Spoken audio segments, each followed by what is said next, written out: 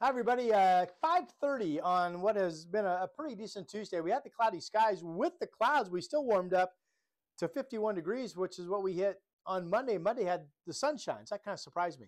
Now we're getting into a little push of warmer air ahead of tomorrow's cold front. That little surge is producing some light precipitation out there, which we expected. And here it is on the regional radar. And you can see it's a fairly decent shield of some light rain off to our west. So it could be what I call drippy through mid-evening. This is just light stuff, not much wind with it, just a little bit of wetness for your evening hours.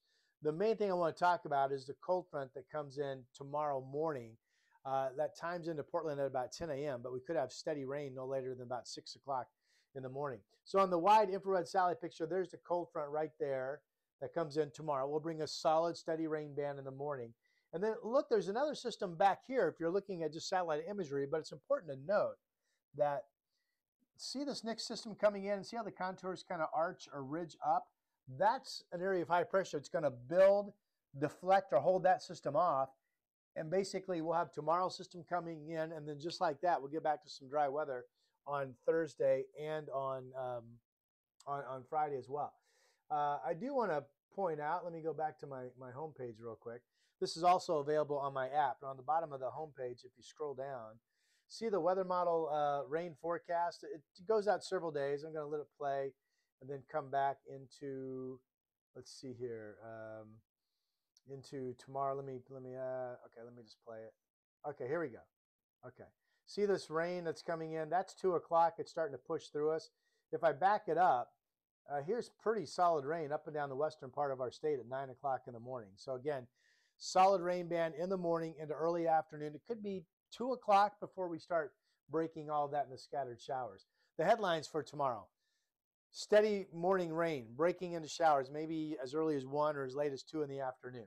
Coast rain totals, which would be a morning rain event, pretty impressive, maybe 1.25 inches on average. Valley rain totals from Albany all the way up to Kelso and Longview, a 1/2 inch on average, maybe a little bit more in some spots, a little bit less than others, but a good soak. And then Cascade, 6 inches of snow at pass level. When you get up above pass level, my forecast shows 10 inches. So 10 inches, perhaps at 5,000 feet and higher tomorrow at Meadows and Timberline. That's a great day for skiers and boarders. Thursday could be some flurries early, but then back to dry weather on Friday. There's a little system on Saturday, 1 to 4, with snow levels still at 4,000 down to 2,000 feet. So promising snow levels the next couple of days. A wet government camp right now will be snow covered. That highway will be white with snow when I talk to you tomorrow. So here's our 7-day forecast. The light stuff out there this evening. Get a bit of a dry break tonight. 42 in the morning, 47 for a high. Not much wind with this. Maybe some early gusts to 35 miles per hour at the coast from the southwest tomorrow. But here in the valley, I think it's more like 10 to 20 mile per hour wind gusts. Again, not a lot of wind. The big story is the morning rain breaking into showers in the afternoon. Maybe a lingering shower Thursday morning. Otherwise, we'll be dry. Notice the lows are going to get chilly. Maybe I'm too low on Thursday, but Friday, I think we could have some fairly widespread freezing temperatures, some frosty fog, if you will, with a broad high overhead and light surface winds. Right now, it would look favorable. We would break out of that warm up to 46. The system on Saturday is not much, but scattered showers in the area, yes. Anywhere from maybe just literally 2, 3, 100ths of an inch of rain to at most maybe a tenth. That's what it looks like on Saturday. Sunday starts off quiet, fog to sun. East winds start to develop during the day. And if we get those east winds, I mean, not an all-out east wind event, but certainly blustery out in East Clark and East Multnomah County. That would give us a beautiful sunny Monday. And then I am watching at least a shower chance on Tuesday that may or may not develop.